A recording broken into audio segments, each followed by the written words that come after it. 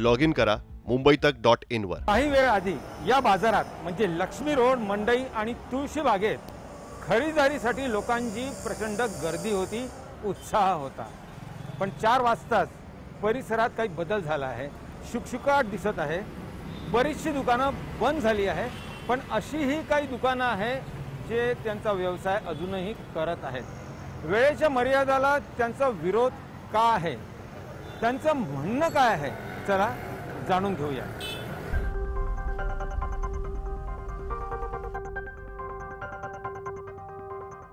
शंभरला चार नाही इकडे काय आजच्या दिवस सेल लावलात नाही। 100ला 4 नाही।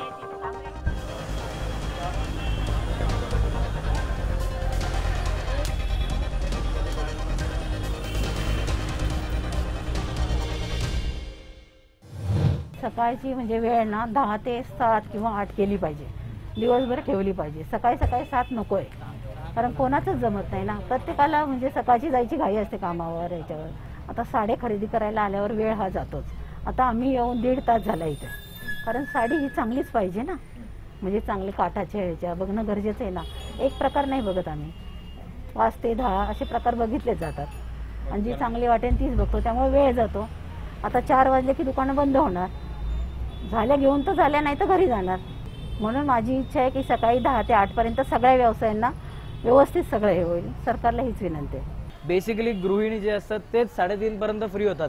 मग माझे जे रेग्युलर कस्टमर्स आहेत ते मला युजुअली फोन करून विचारतात की बाबा तुमच्याकडे लेट पर्यंत चालू आहे का, कारण आम्ही 4ला फ्री होतो। काही ऑफिसचा स्टाफ आहे, मेन माझा कॉर्पोरेट स्टाफ पण खूप आहे, ऑफिसवाले खूप आहेत, तर त्यांना कसं असतं ते 6-7 पर्यंत त्यांचं बँक्स किंवा MNC कंपनीज आहेत ते 6-7 पर्यंत फ्री होतात। एकदा 6-7ला फ्री झाले की मग त्यांना येणं खूप अवघड होतं। मग त्या उशिरा झाला की मग त्यांचा तो सगळा परचेसिंगचा जो आहे पॉवर तोही संपतो, कारण सॅटर्डे संडे वीकेंड ऑफ असतो त्यांना आणि आपल्याला तर इकडंच दुकाने बंद असतात, त्यामुळे त्याचा खूप बेकार परिणाम झालेला आहे। तो एक 30-40% माझा तिकडं तो एक सेल कमी झालेला आहे। काय करायचं हा सगळ्यात मोठा मुद्दा आहे। सरकारला किती मदत करून किती त्यांच्या अकॉर्डिंग त्यांच्या नियमप्रमाणे समजा तरी चालून तरी होत नाही, तर मग काय फायदा नाही आहे। मग एक तर गो अगेन्स्ट देम किंवा मग फॉलो द रूल्स। मला जर मेजॉरिटी मिळाली तर I will go against them, म्हणजे अगदीच गो अगेन्स्ट द रूल्स वगैरे असं। जी 10 ते 4 वेळ ग्राहकांना दिलेली आहे त्याच्यामध्ये ग्राहक काही 10 म्हणजे 10ला येत नाही की 7 ते 4 दिली तर 7ला बायका काही उठून येऊ शकत नाही, कारण बायकांना घरातलं आवरणं बाकी इतर सगळे बाकीच्या गोष्टी असतात। आणि आता बाकीचं तुम्ही लोकांना वर्क फ्रॉम होम दिले, तेही घरात माणसं असतात, म्हणजे त्यांचं उरकून येणं म्हणजे बाजारात यायला साधारण त्यांना 1 वाजतो। 1 नंतर आल्यावर ते एका दुकानात बघणार, त्यांना बाकीची त्यांची यादीप्रमाणे खरेदी, त्यालाच त्यांना वाजतात 3:30 पावणे 4 आणि 4 नंतर तुम्ही बंद, म्हणजे व्यवसाय सगळा ठप्प।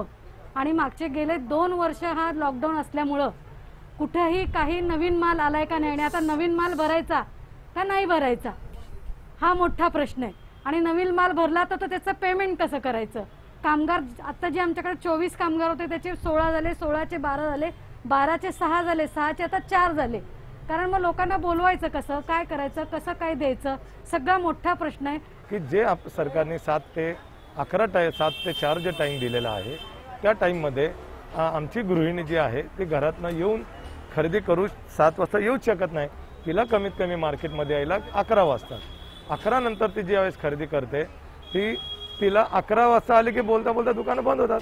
11 ते 4 मध्ये व्यापार जर असा झाला तर आमचा 30% सुद्धा धंदा राहिलेला नाहीये। आम्हाला फक्त एवढंच म्हणणं आहे की जे सकाळी 7 ते 4 देत आहे त्याच्या इथे 10 ते 7 द्या, तास तेवढेच द्या, तेवढी कळकळून सरकारला विनंती आहे। जर समजा तुम्ही 4 तास जरी वेळ दिला तर व्यापारी 4 तासाचा धंदा करायचा बघणार आहे, पण 4 तासात कस्टमर जे आहे ते त्या हिशोबाने येणार, तेवढीच गर्दी करणार, उलटी गर्दी जास्त होणार। जेवढे 6 तासामध्ये होणार थोडीशी गर्दी तुमची सटल होऊन जाते।